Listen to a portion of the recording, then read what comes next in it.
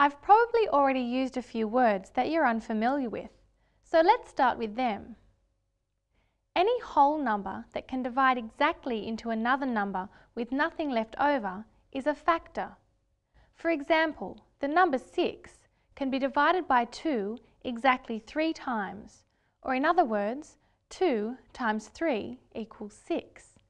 So the numbers 2 and 3 are factors of 6.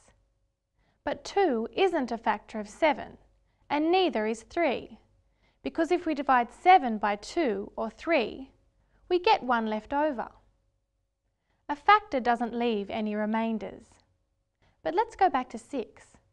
1 times 6 equals 6 too, so the numbers 1 and 6 are also factors of 6.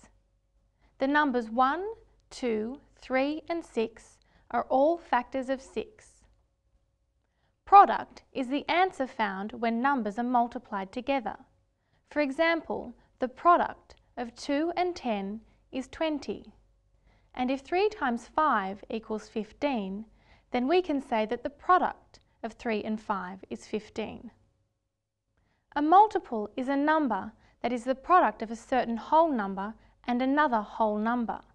For example, if we were looking for multiples of 5, we could look at our 5 times table, because all of the numbers down the right side after 5 are multiples of 5. So 10 is a multiple of 5, and so is 15, and so are 20 and 25. In fact, one of the curious and useful facts that you need to learn about numbers is that any number that ends in 5 or 0, like these ones, is a multiple of 5.